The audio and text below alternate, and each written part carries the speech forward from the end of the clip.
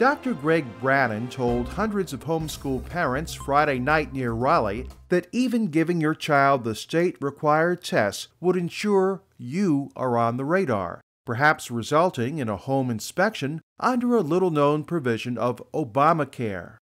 Brannon, a constitutional conservative endorsed by Rand Paul, is running for Democrat Kay Hagan's U.S. Senate seat, but first he has to win the Republican primary.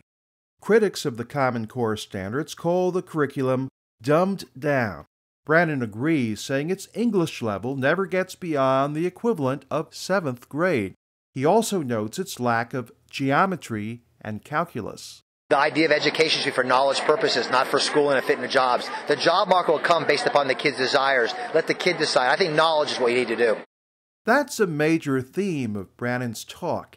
He says the principles behind Common Core have been around for a while. Take Woodrow Wilson, for example, the U.S. president during World War I.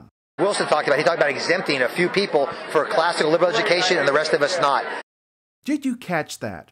A two-tiered education system where the masses are trained to work for the elite.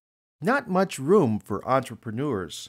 As a constitutionalist, Brannon reminded the crowd that there are only 18 legitimate functions of the federal government, and education is not one of them. Neither is health care. Brannon said he used to think he was supposed to be a missionary. Now he believes his mission field is Washington, D.C. I think the tide's actually going our way. I believe that's the future of our country. This is Steve Eastman reporting.